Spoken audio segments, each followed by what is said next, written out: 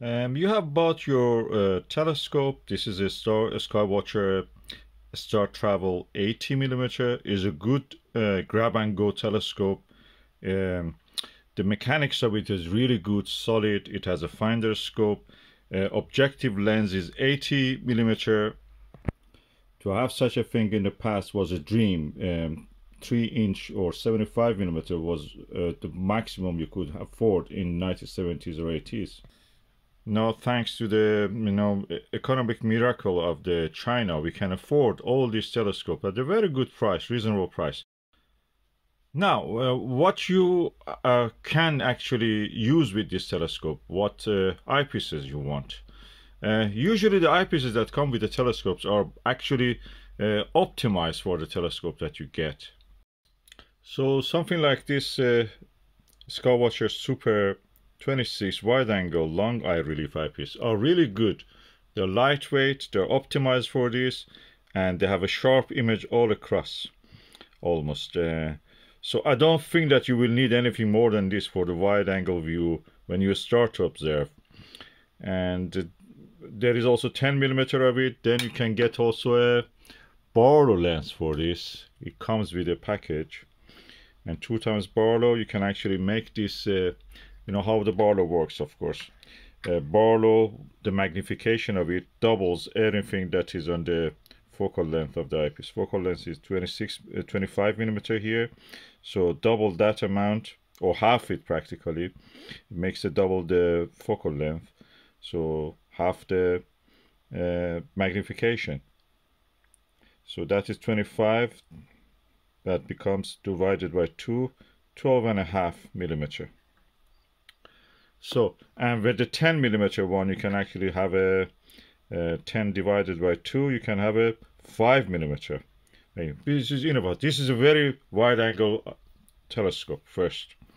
So you need high magnification for looking at the planets like Jupiter and Saturn. So 5 is a good magnification. So you will be really good and well equipped if you just go for what the manufacturer has included with the telescope. But in the case that if you wanted to upgrade to something, what are your options? Let me just show you a few. So the first thing probably you will think is to go really budget and get something like a zoom eyepiece. It has everything in one package. So practically zoom eyepiece, this one is from 7.5 to 22.5 millimeter. It's a good option. When you don't want to carry more than one eyepiece with yourself, that's the best thing you can have, other than what the manufacturer has provided. So this zoom eyepiece is really good if you can, just justify it. The only thing is that you have to change when you want to magnify, you have to twist this. And sometimes it may, just a little bit change the view of the telescope slightly to knock the telescope from the target. But anyway, it's a wide-angle telescope, this Star Travel 80, so it doesn't make much difference. So you will be well off with this zoom if you just choose that. But if you wanted something really wide-angle, other than 25 or 22.5 that this provides you, low magnification, I should say, a 40 millimeter eyepiece, this one is mid, you can get from Celestron. And there are many other ones. They're all the same. They're all built in the same factories, probably in China. Optical companies in China are very good. If you wanted a little bit more clear view than what the sharpest view, I should say, what the 25 millimeter was providing you, I recommend the orthoscopic eyepiece. 25 millimeter is a really good. I have not seen orthoscopic eyepiece more than 25. Really good. You can get them cheap, but they're second-hand usually. This one is Vixen, so it's quite good, made in Japan. And the maximum field of view, or maximum field of view, what you can see, the circle of what you can see in the sky, the size of it, is 32 usually. So 32 millimeter plus all eyepieces like these ones are perfect. This is the eyepiece I use with every telescope, and is unbranded.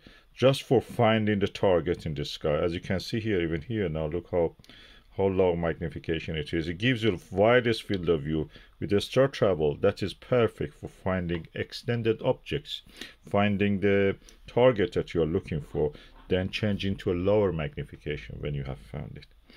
So I recommend, this is an unbranded Chinese one, cheap, probably the price of a chocolate box or something like that. Very cheap. You can get also second-hand ones if you find something like this, plus or 20mm is a little bit higher magnification.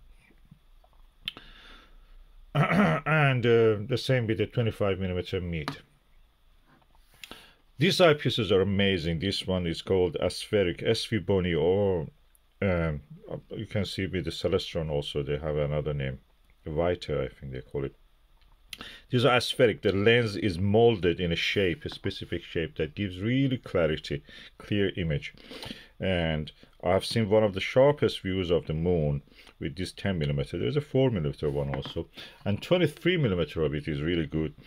The angle of view, the field of view of this is 62, so really good. Cheap. Like a chips.